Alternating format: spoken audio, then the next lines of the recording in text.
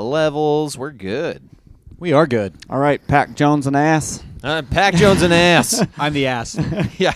Fun anecdote that that other people might not. I legitimately, I'd say 60% of the reason I got my broker's license is because I'm technically an associate broker with Berkshire Hathaway, which means I made myself a nameplate that said DJ Jones Ass Broker. I enjoy your nameplate. Yeah. It's Ass Broker. I'm more proud of that than I should be. It's the dumbest joke ever, and it was a lot of work for a really stupid joke. But You'll always have the ass insignation in my heart. Yeah. I'm actually going to flip this screen around so we can see. You don't have that hanging outside the door, though. It just sits on your desk, right? It sits on the desk. Or behind your desk. I mean, Berkshire is fancy and stuff, so I don't think they want me to make those kinds of jokes in the office. I wonder if anybody would notice it. I don't know. Yeah, I know. We don't bring people to our office very often. We should do that. Yeah. Just start bringing clients to the office. That's our safe place, though. It's our safe place. Nice. Out there is our office for clients. Yeah. The world is my office. All right, sweet. Question number 1. What are we seeing in the market today? Joel. Last few offers I've put in had multiple offers in them. The last one I helped a buyer client win had an appraisal gap in it, which was the first one I had written since COVID. Since 2022. Yeah, so which appraisal gap, that means if there's multiple offers and you can just say, hey, we're going to pay $1 million for this $500,000 house. It doesn't carry any weight if it only appraises for, it's going to appraise for what it's going to appraise for, and there's a condition making it so that you don't have to pay more than it appraises for. So an appraisal gap basically says to the seller, hey, even if this doesn't appraise, we're willing to cover $5,000 or $10,000 or however much money over the appraisal to make up for it and still go through with the purchase of the home. Anyway, first one of those I had written and had to write in order to help the buyers get the property. First one of those I've seen in a long time. Multiple offers. And buyers are they're coming out of the woodwork and having more buyer clients. And yet at the same time, I'm still seeing people say we're going to hold off and see what the rates do as prices are starting to climb and inch up. And I'm afraid for those buyers that they're going to do the same thing that the ones 4 years ago were doing that are kicking themselves in the ass. Yeah, it's interesting because rates haven't actually moved that much yet. They're lower, but they're not way, way lower. They were kind of hanging around 6 3/4. Now they're hanging around 6.5. The Fed met on Friday, and they came out and said, yep, we're going to cut rates in September. We don't know what that's going to be yet. It might be 25 basis points. It might be 50. Something important to remember, that doesn't actually directly affect the mortgage rate. Mortgage rate isn't based off of the Fed prime rate. Mortgage rate is based off of the 10-year bond yield, which is affected by markets. And the Fed coming out with news on the bond rate affects the markets. It's all speculative, basically. So people heard the news that they're going to cut rates, and the markets started getting better. So the 10-year bond yield, the mortgage rate started moving down. So kind of crazy. It'll be interesting if they do a 50-point cut, because I think that will put a lot more downward pressure. Because basically mortgages are with that speculation, you'll see mortgage rates move down just on the news of the Fed cutting rates, not on the Fed actually cutting rates. So it's highly emotional. Yeah, it's all market-based, basically. So my eyes glaze over a bit I'm appreciative that DJ keeps up on this stuff, because I was like, and it's been explained to me, but I understand the emotional bit of it because I see it firsthand. Out there, it's wait, I'm looking at rates and they're not looking like they're that much lower, but emotionally everybody's, they're starting to come down, and they were supposed to come down a lot sooner, and if they're looking like that now, it's the emotion is what will... Well, and I was talking with a lender actually about that. So they were saying it's been interesting because there's a lender that came through an open house and we were just chatting.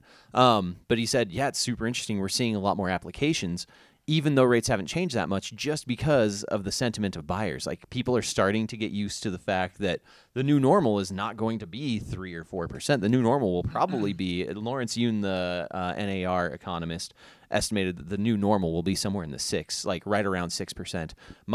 And this is pure speculation on my part, I'm guessing that long term will hang out in the mid-5s range.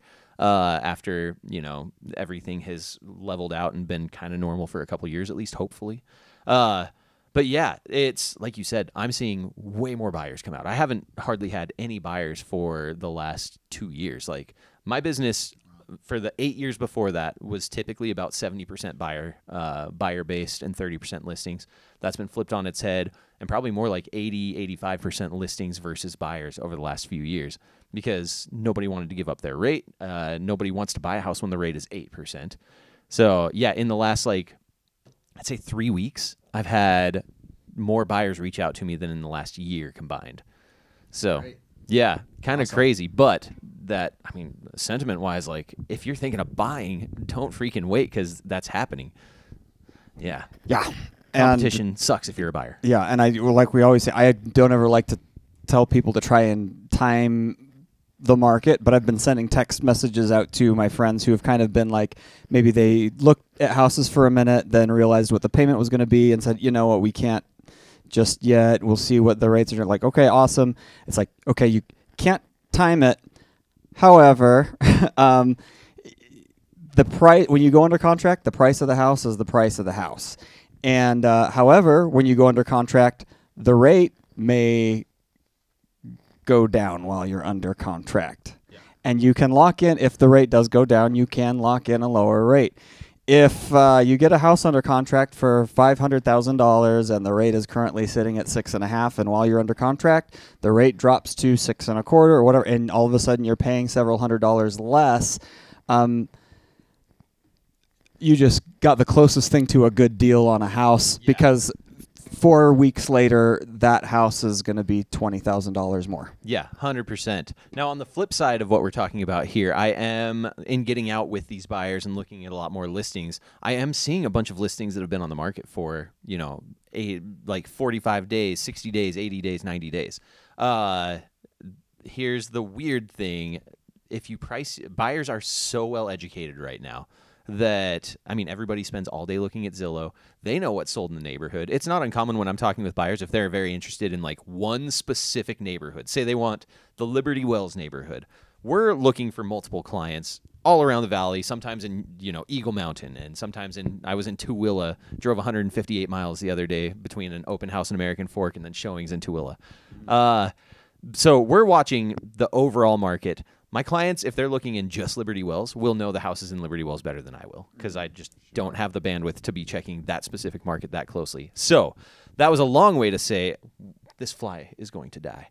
That was a long way to say buyers know if something is overpriced. So if a house goes up that's even $10,000 over what it probably should be, it's going to sit there for a while, because those buyers are all thinking, well, the house down the street went up for $10,000 less and it looked like the exact same. Why would I go see this one? Yeah. Also, I think perceptions on days on market is different than it used to be.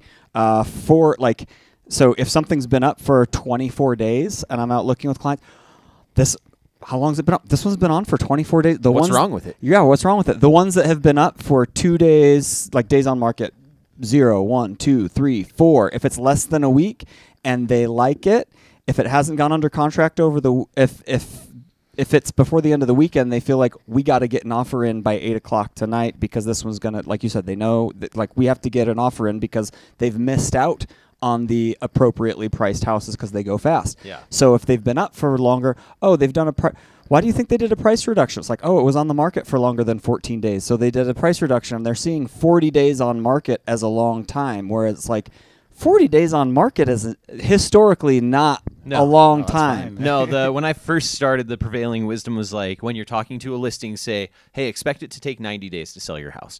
So that was just kind of the norm in 2014. But yeah, that's not the norm anymore. I mean, our median days on market is significantly lower than that, and median is a whole different thing, because well-priced houses sell the first weekend or the first week. I think that's a good segue into what do you think makes the difference between? Ooh, yeah. How much does marketing matter? Yeah. Did I segue too early, Jordan? No. Okay. We've only been going for 9 minutes and 30 seconds. I know. Yeah, we're gonna have to be quick. So Jordan, you're newer. But you're looking at listings. You're seeing all these different listings. What is jumping out about? What would you say makes a house jump out over another house when you're looking at the listings? I mean, first and foremost, I'm thinking of my buyer client, right? Yeah. So it's whatever whatever their high priority items are, whether it's a, I don't know, 3-car garage or Yeah, my yeah. client right now, they like really want a walk-in basement, walk in from the ground level. Yeah. I don't know, besides that. Yeah. So marketing wise, Joel, I mean, we see a lot of listings. So like when you're looking for your clients, if you see a listing that has pictures that look like they were taken with a in the way of Motorola, marketing. yeah. If you see a picture or a listing that looks like it was taken with a Motorola Razr No, for flip sure. phone versus professional photography, it's shocking how much more traffic those will get. Everybody loves the Motorola pictures, obviously. Yeah, it's true. That's where it is. The Razr was and continues to be the coolest phone of all time. So Indestructible, basically. yeah. Oh man. No, for sure. Like, give me some sunset photos. Give me some like golden hour. Oh Get yeah. the right marketing. Actually, that matters a ton. Yeah.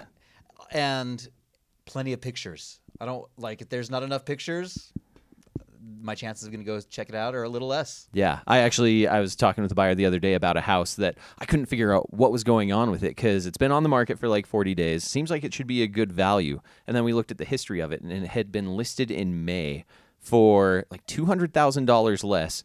They had gotten the square footage wrong by 1,100 square feet, undersold it by 1,100 square feet, and it only had 5 pictures, and they were all cell phone pictures of the exterior. Like, oh, I wonder what happened with this. Like, no wonder it didn't sell. For sure. Yeah. And along with one of our other conversation topics about what some of the similarities between music and real estate. When I'm buying a guitar or a bass or a piece of music gear, yes, I'm looking for something to serve a purpose. Like, okay, this guitar has humbuckers and it's going to sound good for this kind of thing or whatever. But like, ultimately, like the thing that really gets me excited is, what does this guitar purchase say about me as a person? Or what would I like people to think about me based on the fact that I'm playing this guitar or whatever it is? And I think the same thing happens with buyers when we're looking at houses and we're saying, am I the kind of person that is going to enjoy a sunset view on my front porch and in my clean house that's obstructed from the worries and problems of my life because it's nice and clean and everything is new and I can just smell the clean carpet out of those pictures versus okay, here's some flip phones and flip phone pictures of what the corner of the living room looks like. Personal favorite is when the agent catches themselves in the mirror. Right. Yeah. And it's like, I don't see myself living in a house where the agent is also living there. So, or where, personalized things where it's like, I straight up had a buyer client walk out of a house. It checked all the boxes. They walked in. We went straight. Usually we go to the kitchen, then we went straight to the basement. Raiders stuff everywhere. He goes, nope. Wrapping it up. Walked straight to the house because there was Raiders stuff everywhere. Sure. Which might be a safe judgment. That's not NFL fandom is not a protected class. Right. So right. So, but I mean, sketched that's out by a Raiders house. Was he not a fan of Las Vegas or Oakland? right. Yeah, that. But it was just an immediate thing. The house, other than that, like on paper, checked all of the boxes, and it didn't get more than 60 seconds in the house. Yeah. Based on and that's the marketing is one thing. Like you use the marketing to get people in the door, right? And that's why like every listing we do professional architectural photography. We do the 3D Matterport tours, which are super cool if you've never seen them. They're literal 3D doll houses of the house, so you can like click on it and walk through the house. I've sold 2 houses solely from that. One of them, the buyers never stepped foot in the house before they owned it. No way. Yeah, crazy. I mean, their agent went in and did inspections and they did all that, but they're in another state. They never once stepped foot in the house. And that's a really good opportunity to put your best foot forward because really it is there's that emotional first instinct when you walk into a house or you see how you do it and you go, oh, that feels like what I want. And if you have an opportunity to put your buyer client in the middle of your house, the cleanest it's ever been, with the best photography, and they've got those VR goggles on, or they're doing it through then, touring the home for an inspection or whatever, they're just making sure at that point, you know? Yeah, and then once they get in the door, so doing all that, we also do like all the professional video, all that kind of stuff. Any one of those things might not sell the house on its own, but it doesn't hurt the chances, and that's why we do all of those things, including like why we have bought a couple houses worth of staging stuff that's out in the warehouse right now. For sure. We want that first impression to be the best impression so that they'll get in the door. But then once they get in the door, I found that most buyers decide if they're going to buy a house within the first, like, I would say 30 seconds to a minute in the house. Wow. Yeah, they know pretty immediately, unless there's something super weird like a Raiders room. They know pretty immediately whether they want the house. So So what do you do when the seller hasn't moved out? They're still living there, and they still have all their stuff. Maybe they have a lot of stuff. I'm going to have a few of those coming up. Yeah. I usually say if they can afford a pod or get everything in the garage, like live like a bachelor for a minute. Live like you're you're in a hotel. Renting an Airbnb until you sell the place. Yeah, basically. or I've had a lot of clients, and it's really helpful too, like how easy a house is to show, besides just how the quality of what it looks and smells and feels like inside, but how easy it is to get in. It's like if it's got to take forever. I have clients that they'll go stay somewhere else on the weekends while their house is up for sale, and it is a huge deal rather than having to go to them and say, hey, can somebody come to the house at 2:00? Yep, sure, I think we can make that work. Oh, got another one get for the dogs 4:00 out and we have to clean. Yeah, I got another one at 4:00. Can that work? Oh, sure. Oh, and then I'm talking to the buyer agent. Hey, actually, can you guys do 5? Oh, well, they're actually leaving town. We've got these other ones. It's like, oh, well, that house just it's not an option anymore. I actually just had this conversation with a client the other day. We're going to be putting their listing up this week. And I said, yep, I'll plan on doing an open house over the weekend. We'll get it good to go. And she said, oh, are open houses useful? Like, what's the point of an open house? I've heard from other agents that open houses are useless.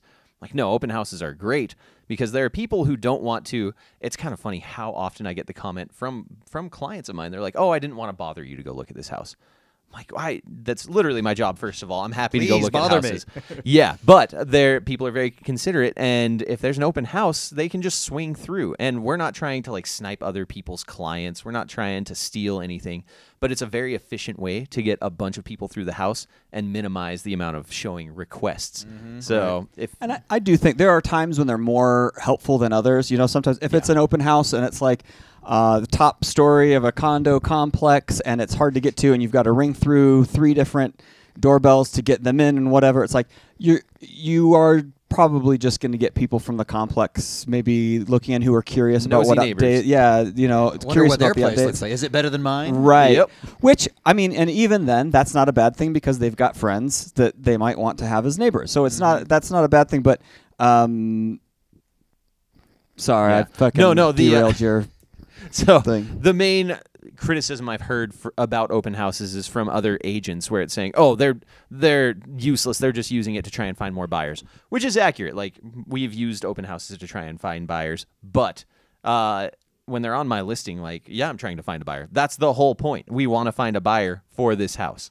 Yeah. A lot of times I feel like agents who say that they're a waste of time, they just don't want to do them. Yeah, they got better shit to do on their Saturday afternoons, and they don't want to sit at a house and twiddle through. I'm so new. That's all I do. Yeah, that's great. I just do the open houses. Dude, Jordan's a soldier. Right now. It's like the best way. It's like, it's like Allen Iverson. You're talking about practice, except in the opposite way. You actually are practicing. Yep. So no, for sure. Yeah, I love open houses. I've built a significant portion of my business off of open houses specifically. So, yeah, I'm all about them. Sellers, do open houses. Boop. All right, what's up next? We got. I can't even. Oh, it turned off. We're just freeballing at this point. We have 10 minutes. Okay, the settlement. So, the NAR settlement took effect. We could talk for an hour on this, and the fact of the matter is, it's all so nebulous at this point. Nobody has definite answers yet. But on the street level, what does it mean to us? What changes have you seen? For me, I'm excited. I just have written my first offers with the new Rep C, where it's a real estate purchase contract, where now it's out in the open what we're asking for as far as our commissions paid for by the seller to us as buyer's agents, if we're a buyer's agent. Historically, I could see on a listing, and if it said an amount that they were willing to pay a buyer's agent that was less than what I have in the agreement with my buyer. If that amount was less, I just never said anything to my buyer, and I just figured it out. My first priority is to serve my buyer client and make sure that and it's so stressful. I'm like, I'm not going to worry about if it becomes an issue. If the anyway, there were a lot of times where I'm taking a commission hit, and my buyer client was never the wiser. Yeah. And this is giving me as an agent an opportunity to show my buyer clients exactly what's happening and who's paying for what. And if I'm going to discount my services, it's sitting there in black and white, not just a line item on a closing document that they really have to look for to see if. Smart. Does that make sense? I know when I bought my house the first time, Mhm. that was far from my brain. I Right. wasn't thinking about how people were getting paid. Mm-hmm. So Well, and so the funny part in Utah that I'm finding with this, and I've had a few people ask, like, oh, does this mean if I'm selling my house, I don't have to pay a buyer's agent anymore? And it's like, yeah, it does mean that. However, you didn't have to pay a buyer's agent before. Right. The hasn't fact of the changed. matter is it's usually in your best interest to offer buyer's agent compensation if you want all the buyers to be coming by, because buyers sign an agreement with this is all stuff the settlement is largely stuff we've done in Utah for forever anyway. So we always had to have a buyer broker agreement signed in order to submit an offer for our buyers. The only difference now is we have to have it signed before we show them a single house. I just signed my first single property buyer broker agreement the other day for a new lead. It was weird. I was going to say, how'd it feel? It felt weird, but they were totally fine with it. I was like, I legally have to have this to show you the house. But no pushback. No, and I partially because I fully explained it. Like, listen, if you don't like me, there's actually a way in here that you could sign a buyer broker with somebody else and look at the house. Like, I'm not in the business of making people work with me that don't like me. Yeah. So I'm not trying to entrap anybody. That's how I've always been. I didn't usually make people sign buyer brokers until later on in the process when we knew that we were getting along. I'm really hoping that we don't see agents use it as a tool to ensnare buyers. Well, the nice part is they can't now. Oh, okay. So in the new buyer broker agreement, it basically gives room. There used to be a thing called procuring cause, where if you were the agent that started an unbroken chain of events that led to a closing, you were owed the commission. So if I got an internet lead from some rando, showed them the house, but they didn't want to use me. We didn't get along. I called them names. They called me ugly. If they didn't want to use me, they could talk to another agent, use them to make an offer on the house. But if I had that initial showing, I was owed a commission, which is horrible. It was a pain. Now it very clearly says in the agreements a clause, something to the effect of if the client signs another buyer broker, this is like null and void. So there's no more procuring cause. Now they can sign an agreement with somebody else and work that way, which I'm totally fine with. A lot of agents are going to have a hard time with that because I've known of agents who did that. They'd say like, oh, well, I know we're not getting along, but you signed a 6-month agreement with me, so you're using me. But it sounds so much better for the client. Yeah, that part I'm actually okay with. I just think it's annoying that we have to do it on the first showing. Yeah. So, I know it's our first date, but Yeah. here's a prenup. Yeah, exactly. Yeah, the other part that we've always been doing in Utah, the one thing I do like is in listing agreements now, it specifies who's getting paid what by the seller. So going back to why it's actually beneficial for sellers to offer a buyer broker, like even if I wasn't an agent, I would be offering a buyer broker because say a buyer signed a 3% agreement with their agent. That means if they buy a house that's not offering any compensation, they are potentially going to have to come out of pocket 3%. So say you're buying a $500,000 house and you want to put 20% down. That's $100,000, which is not a small amount. Or let's say you're a first-time home buyer and you want to put 3% down. So you're putting $15,000 down. If you then have to pay your agent fee on top of that, and you're going to have to pay origination fees, title policy, all that kind of stuff, if you have to pay your agent on top of that, that's another $15,000, where that's been traditionally baked into the sales price. I think it's you could almost liken it to if you're looking at a house that has solar panels on it, and let's say the solar panels cost X% of the house, and they're not paid off when you sell the house, and you say, yes, our house is for sale for this amount of money. The Solar panels, though, however, we still owe $15,000 on the solar panels, so you're going to have to go ahead and pay that when you buy the house. It's like it's just good marketing to figure out and pay the solar panels off before you put your home Raise up your for price sale. by $10,000. Right, and $15,000. Same thing to be said for buyers' agent fees. Yeah, so long story short, the settlement creates a lot of extra paperwork. There's a lot of uncertainty around it right now, and it kind of feels silly in Utah because it's things that we were largely doing before other states didn't have the same requirements. So I like the transparency it brings to it. It'll be nice in a few months when we've hammered out the details and don't have to have all this guesswork on like how exactly things are going to work. So that's that. Next topic. Seasonal market. We're coming into fall. Yeah. So, good time to move. Yeah, I know. Yeah, who doesn't like moving when there's snow on the ground? Yeah. So Joel, tell me about seasonal markets in Utah. Man, I feel like so seasonal market. The ones that I was told about different seasonal markets in Utah when I joined the force, and it was at the very beginning of COVID, and all rules went out the window, and it's like seasonal markets, shmishimosh markets. And, but the one that, man, July has been kind of historically tough. July's always weird in Utah. And it's funny, like, I mean, we'll see, it'll come in pockets. People will say, oh, yeah, between Thanksgiving and Christmas, that's really tough. And it's like, yes, however, there's always been exceptions. You know, if you're a seller and if it's going to be the difference between making this decision and having your house up in April, May, June, and get it in before July, full court press, make that happen. However, if it's September, October, and you want to, you're going, oh, do I need to wait till April to sell my house because I've heard that's the best time to sell my house? I think that's a bit of a long shot. It depends on your situation. If you want to sell now, sell now. So like those holiday seasons, it's weird because there's going to be a lot less buyers out because people don't want to move between the major holidays. But the buyers that are out are going to be the ones that are dedicated, and there will be less competition out there. Yes, and they're going to want to work on stiffed up. Like, we want to move in by Thanksgiving. We want to move in by Christmas. We want to move in by New Year. We want to move in by. I'm sorry, I'm going out throwing pagan religious holidays out there as if everybody celebrates those, but we need to be in by Oster. Yes. Yeah. But like you said, the ones that are the buyers that are looking in those times, they want to move. Yeah, and then if you look at the traditional, like the trends in Utah, look at the sales per quarter graph. It goes winter is the lowest.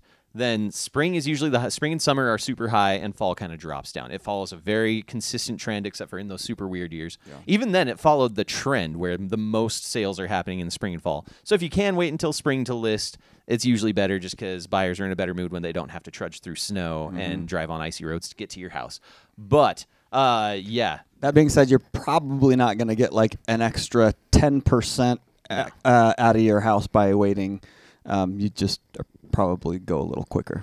Yeah, there will be more buyers out. Yeah. So, and as a buyer, I think go during monsoon season. You could tell if the roof's leaking. Oh yeah, brilliant! These last few weeks. Yeah, this is the time. See if the roof is still on the house after some of the wind. Right. Yeah. All right. Last up, because we got 2 minutes. Similarities with music and real estate. We're all musicians. Some of us better musicians than others. You two better than me. But what are some of the similarities you guys have seen between music and real estate? Jordan, start. I mean, in the business? Yeah.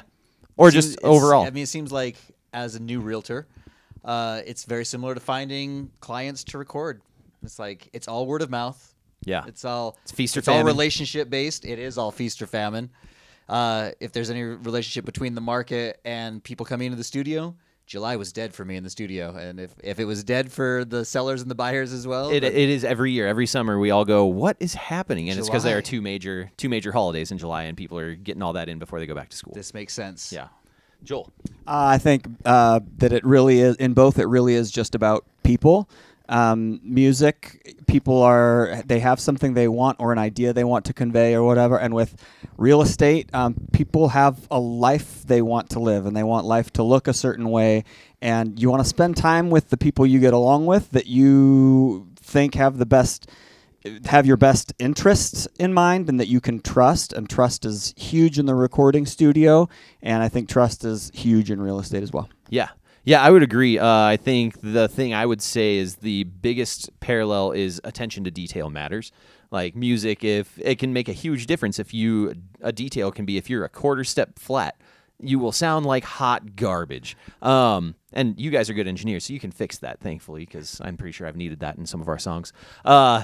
But yeah, Me too. attention to detail matters, and things like in music, you can play like one string can be flat, and that's such a small part of the total mix, but it can screw the whole thing up. In real estate, if you miss one small detail on a part of the contract, it can really screw things up. So yeah, it's all about paying attention to detail and making sure that you're doing it right and being thorough.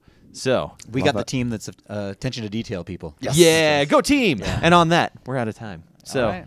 thanks everybody. That was fun. Let us know if you have questions. Let us know if you, I don't know, let us know if you want Joel to take his shirt off. Let us add some spice. All right. Thanks, everybody. Bye. Bye.